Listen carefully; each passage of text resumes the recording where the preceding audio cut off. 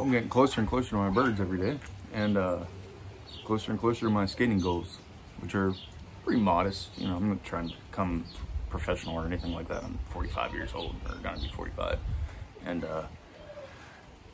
yeah. So I have some moderate goals, and I think they're obtainable. I want the birds feeding out of my hand eventually, and I want to be able to take other people down there and get them to be able to feed birds out of their hands eventually. This relationship with the birds and gaining trust with them is really interesting thing. But on top of that, yeah, with skateboarding, yeah, I'm old, I'm not trying to hurt myself, just trying to have some fun, get some exercise, and have some moderate goals.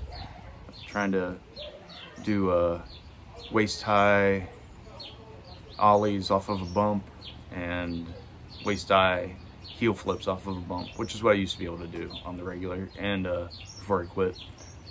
So yeah, get to that point, and then just gonna kind of stick at that. And then the mountain boarding, it's kind of weird progress. It's going to require some money if I really want to get into it, to get the right proper bindings and proper board and all that kind of thing, but it is what it is. I have always wanted to be able to just ride around at top speed in the woods and not on a bicycle, because, well, bicyclists have kind of ruined the whole reputation of cycling, and on top of that, it's not really good for your nether regions, having the seat bounce up and down on it. So skateboarding, it comes with its own problem, or mountain boarding rather, dirt boarding comes with its own problems.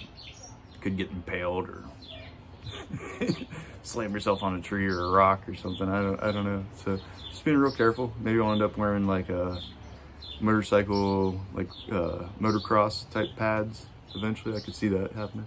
My dad was really into motocross back in the day.